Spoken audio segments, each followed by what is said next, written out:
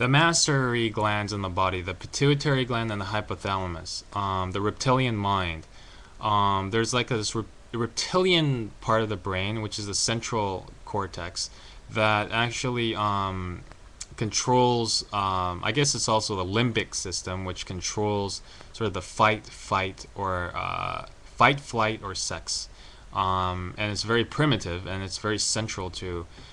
Also, there's the frontal cortex, the frontal lobe, sorry, and then there's the pituitary gland, and there's the hypothalamus.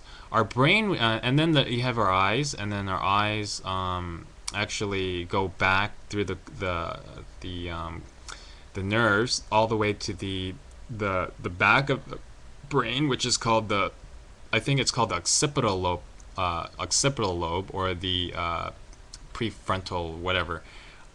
Basically, our brain works like a television set. Basically, it transforms frequencies that we interpret as reality.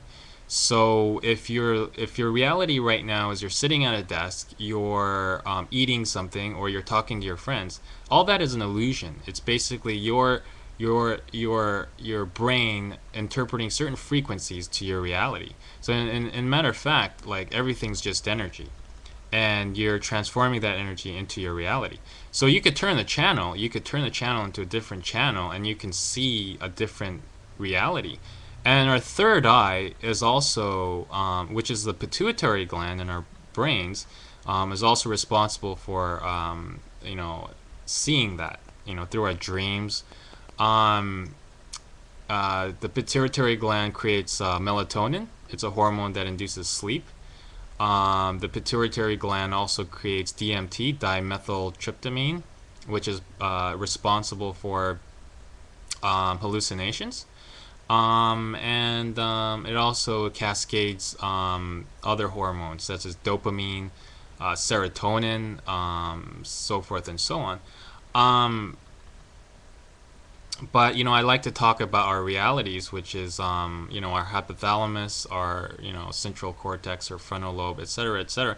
I'd like you to look at my other videos. I'm getting a little bit tired here. I might have even made quite a few mistakes. But you get the general idea, which is our brains are like Fourier transformers in your television set. We are accessing different frequencies, and if our bodies are injured or hurt, it's not that we ourselves are retarded. It's just that we are unable to access the frequencies because of a damage in the hardware system, our biological chemical structure. If it's damaged, then we're unable to access these frequencies. And that's why pharmaceutical companies, food, drugs, everything are bombarding our chemical biological system, so we cannot access the right frequencies, right? So I'd like to tell you that. I'd like to tell you that the food you eat, the water you drink, the environment you live in, even if it's an electromagnetic frequency such as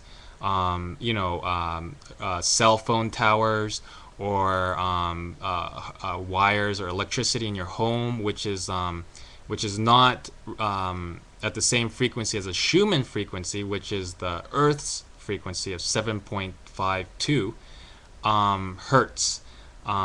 It is all to disband the frequency of the universe, of the unconditional love, and that frequency you'll need to access other dimensions and other realities. And this is why I encourage people to get out now while you can, because we are being bombarded not only environmentally through our food, our environment, but also through electromagnetic means and through other means. And so I'd like to encourage people to research this. I encourage people to help themselves to unconditional love, and to, because if you don't, you'll be trapped in sort of one frequency, one channel. It's like if you listen. It's like if you're listening to the same radio channel for 20 years. Wouldn't you get tired? It's like if all you did was listen to one channel on the television set, channel 3, for 20 years straight. You get a little bit tired, right?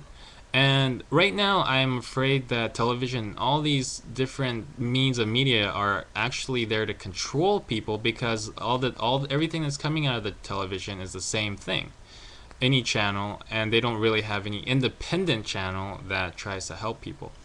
Also, the light patterns, the flashing light. If you ever turn on television, turn out the lights, and look at your wall, that creates some sort of it goes into your subconscious and creates some sort of emotion, and it's usually kind of fear or some sort of heightened emotion to make you feel a certain way, maybe to buy something or maybe to just keep watching.